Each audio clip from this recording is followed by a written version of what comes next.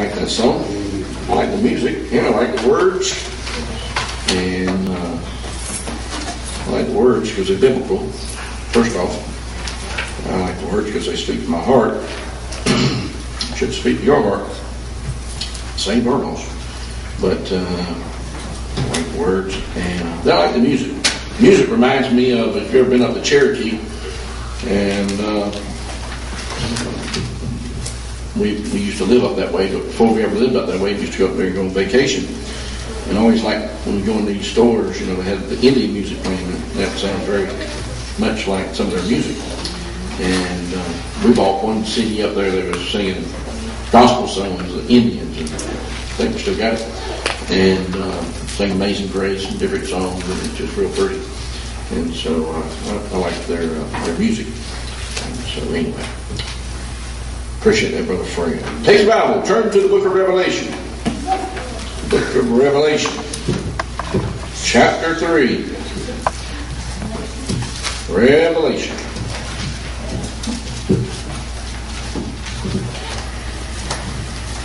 You want to turn there?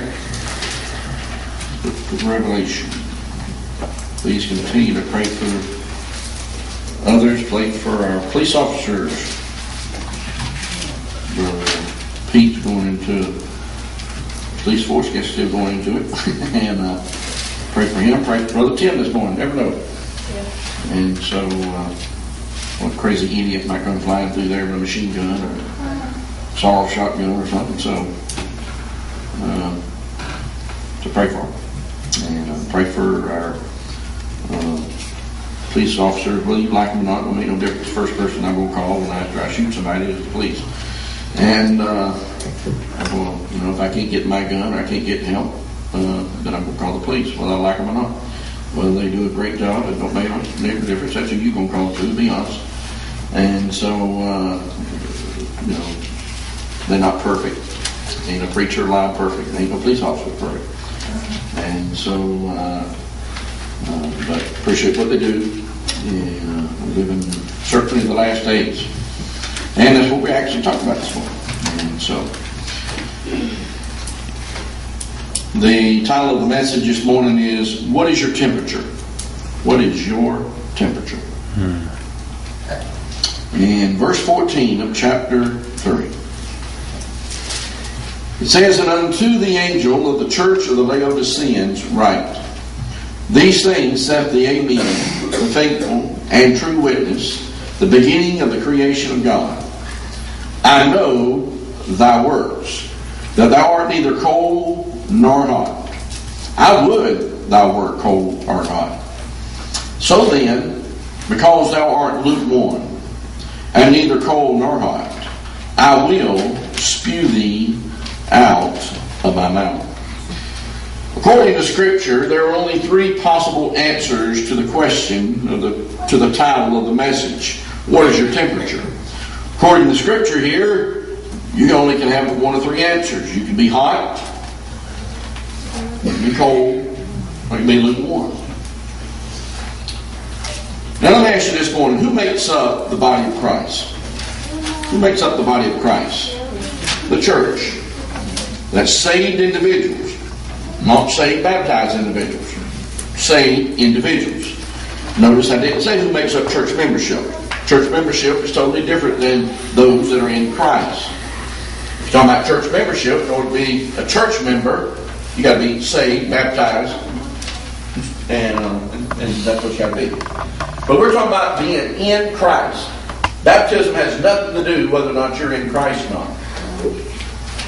But in order to be in Christ, you have to be saved. You have to be a believer in the death, the burial, and the resurrection. If you were to go over there and turn, as I've done several times since over the months, you look at 1 Corinthians chapter 15, if you'll notice in verses 1, 2, 3, 4, when Paul says, the gospel that I preached, I delivered first unto you, and so forth, he never mentions baptism. You know why?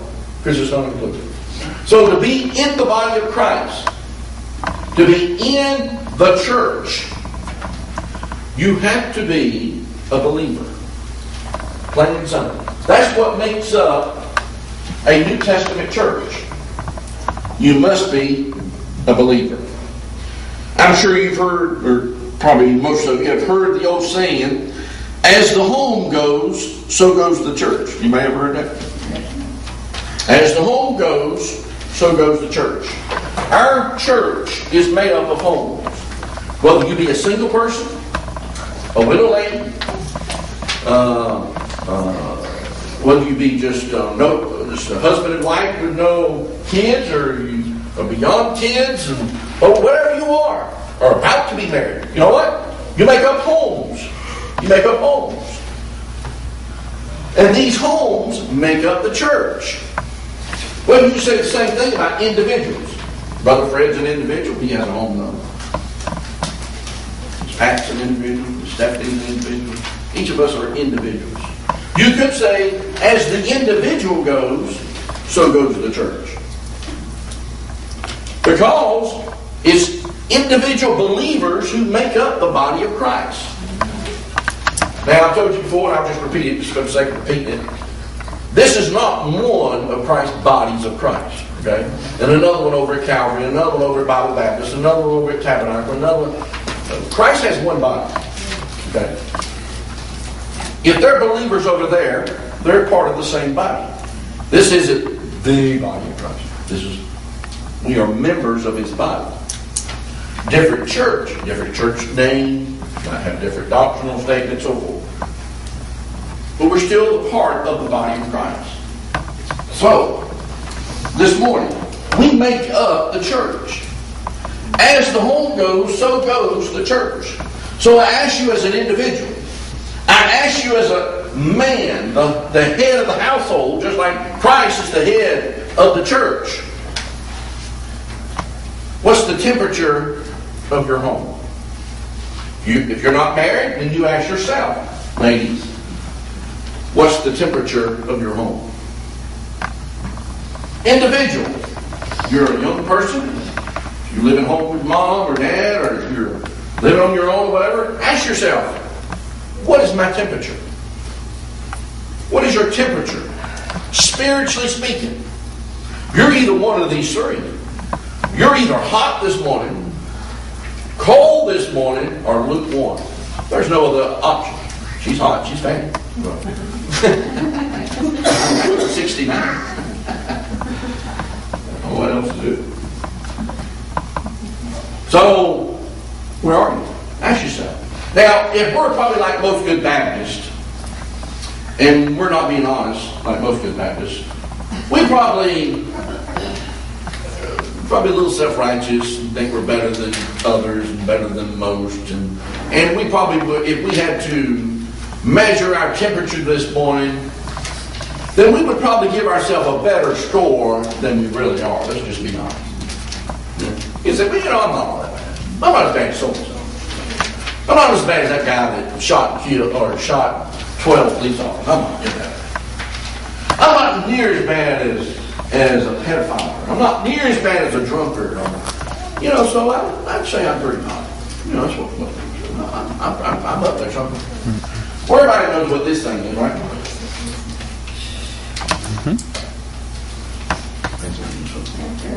The temperature thing. Temperature. Where'd you learn that from? Grandma? I learned it from my grandma. It was a thermometer. But anyway. Temperature thing. There you go. I got a temperature thing here, John. Temperature thing. Would you have called it a temperature thing? I would get him in trouble with his grandma. And so we don't want to do that. So anyway, this temperature thing here, a thermometer, it tells you temperature. I got it upside down right now.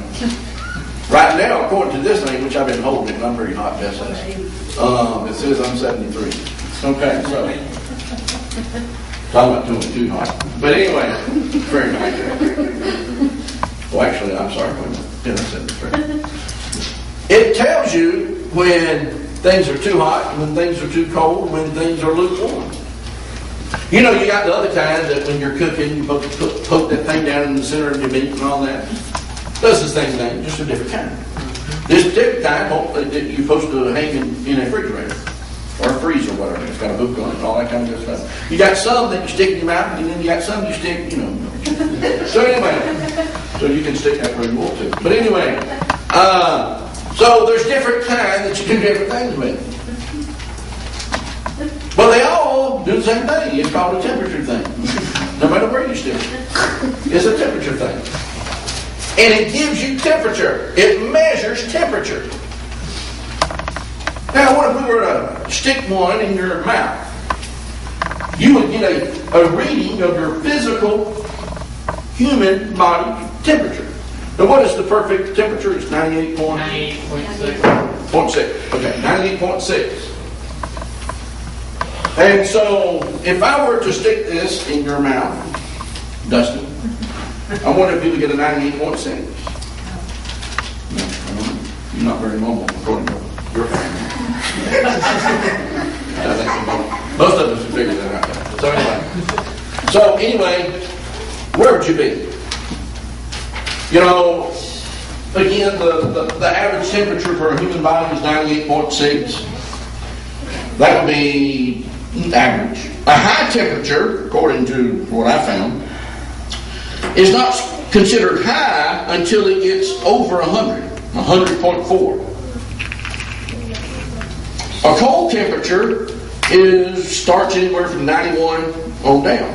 And what I found out is a low temperature is just as dangerous as a hot temperature. One can kill you.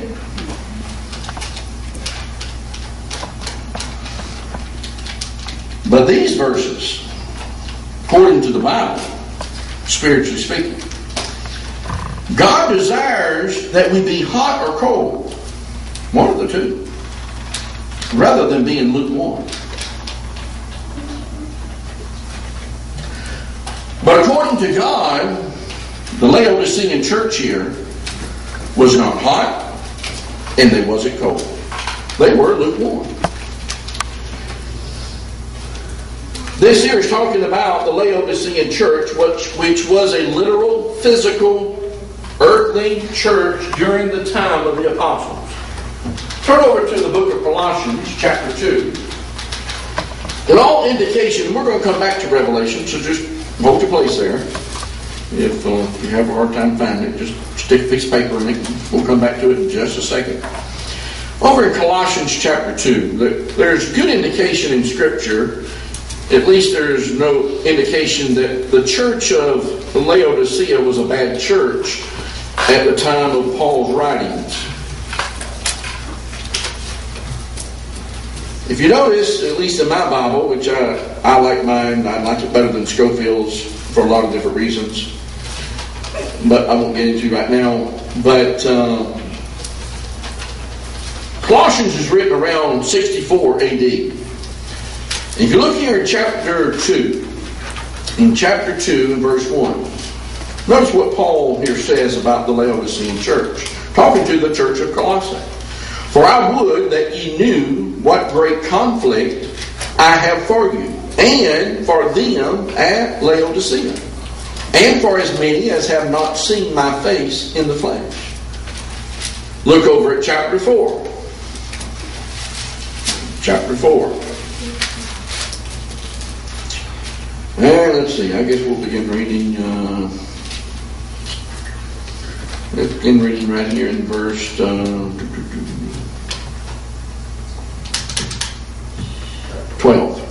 I guess. I think that's where I want to be. Verse 12. Epaphras, who is one of you, a servant of Christ, saluteth you, always laboring fervently for you in prayers, that he might stand perfect and complete in all the will of God. For I bear him record, that he hath a great zeal for you, and for them that are in Laodicea. Here, Laodicea is mentioned again, that Epaphras, who is one of the Colossians, had a great zeal for those believers in Laodicea, and them in, here, Apollos, I guess.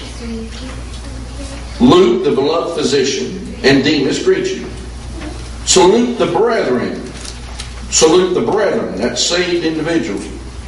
which are in Laodicea. Talking about the church there in Laodicea. And Nymphas, which was a person. And the church which is in his house. And when this epistle is read, talking about the epistle of the Colossians, among you, cause that it be read also in the church of the Laodiceans, and that ye likewise read the epistle from Laodicea.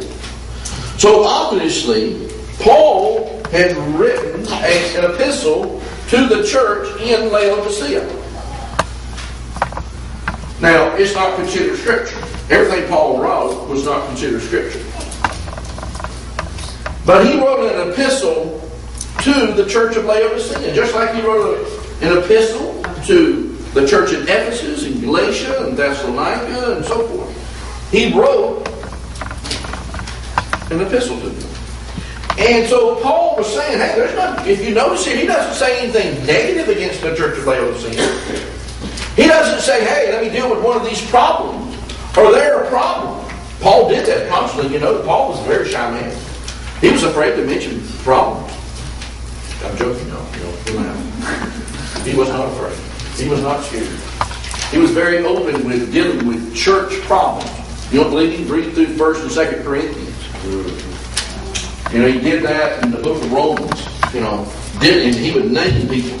In the book of Timothy, before his death, he named people. To be careful of this. This one happened. Forsake me and so forth. Alexander the coppersmith. He did a great, you know. He was not afraid to name their name. So you wouldn't want to get on Paul's most wanted list, so to speak. Because he could name them. So if there was a problem in Laodicea in 1964, or 64, I'm sorry, not 19. In 64 AD, then he would have mentioned it. Now, turn back over to the book of Revelation. Now, the book of Revelation here is written around 96 AD. That's only 32 years later that the Laodicean church had no problem. I ain't saying that was a perfect church. I'm not saying they had any problems. I'm talking about doctrinal problems. Don't you think for 1 minute the Apostle Paul would not have addressed doctrinal issues that the Laodicean church had issues? In 64 AD, Paul did not address those issues because there were no issues. Just like in the book of Philippians. You won't find one thing that Paul addresses in that church because there wasn't any. He just encouraged them and just thanked them for their generosity, and he praised them and because of what God was doing there in their giving and so forth, and their joy. But within just 32 years, the Laodicean church, when Paul was on this earth and still living, they were a vibrant, growing church like the church age of the Philadelphian church. Right before the Laodicean church, which started around 1611 and went up to about 1880 AD. The Laodicean church age, which is what we're living in. Yes, it was a literal physical church at that time. But what it represents, it is prophecy. It is prophecy to tell us of the times that we live in today. It started around 1881 when the Revised Standard Version was put out. And it will continue until the rapture of the body of Christ, the church. So therefore, we're still living in the Laodicean church. But the Laodicean church that was here when Paul was here was a vibrant, growing church that was on fire for God. That was doing things for God. They were movers and shakers of the gospel of Jesus Christ. That was their spiritual temperature, or Paul would have dealt with their problems. But just 32 years later, in 96 AD, just 32 years later, what happens? Jesus says that you're not hot and you're not cold. You're lukewarm. So they've gone from being a hot church to a lukewarm church. And God said, I'm going to spew you out of my mouth because you make me sick. That is the church age that we're living in today. That's it. That's what we have in our churches. Not even to speak of the world and what's going on in our world today. And every time you turn on the news, there's a new shooting, a new bombing, there's a new this, that, or the other thing going on. But we live in the last days. You say, well, they've been saying that for years. You're right. That will show you how much closer it is to us. Paul really thought that he was in the last days when he wrote. But now Paul didn't understand God's timetable. There's 7 days in God's timetable. And we're in the 6th day. At the midnight hour. We're at the midnight hour. There's 4 watches in the night. God says He'll come back in the last watch, which is from 3 a.m. to 6. That's when He's coming. The Bible tells you that, if you know your Scripture. So we as a church, where are we at spiritually? This church has been here 33 years. Where has it come from? When it started, was it hot and growing and vibrant and people coming and people getting saved? Where is it at today? If God had to take our spiritual temperature, well, how do you do that? You take your own spiritual temperature. You put a thermometer in your mouth and say, where am I at? Because where you are is where the church is. Because you are the church. The body of Christ. Look at your own spiritual life, for example. Where was you at 32 years ago? Where was you at 40 years ago? 50 years ago?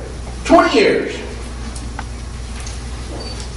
I ain't talking about physically, where was you living and all that kind of stuff, what was you doing. I'm talking about spiritually. Where was you at? If there was a time in your life that you was like the Laodicean church and that you was on fire for God and that you served God more vibrant than you are today, they will tell you about your temperatures. If you say, well, you know, there was a time in my life I used to read more of God's Word, or what does that mean about you today? If there was a time in your life when you used to witness more and talk to people more about Christ, what does that say about where you are today? That means your temperature has come down, it's dropped. Where are you at? If there was a time in your life when you was more faithful to the house of God, and today you're not. Why is that? Did God change? No. God's house is still here.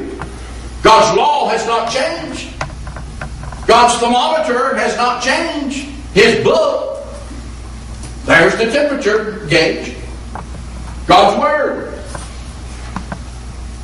He hasn't changed His Word.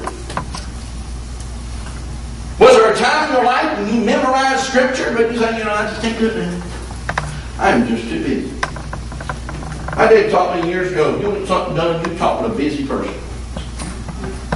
A person ain't got nothing to do and they're lazy and they don't sit around and do nothing. Don't ask them to do anything because they won't get anything done. You want something done? Call this and that. That's how you get something done. You call somebody that's busy. You go in that hardware store, she's got 14 things going on. The phone's ringing, she's dealing with 3 people, got somebody on the intercom, got somebody on hold, she's dealing with a customer, checking them out, and she's ordering something. You know. Who do you think you want to get? Somebody standing around doing anything? Wait for a customer to come in? No. Go talk with her. That's how you get something done. I was in there the other day asking for something. Oh, no, thank God. Oh. Asked her, yep, we got it, yep. And went right back there. You know. You want something done, you ask a busy person. Was there a time in your life when you should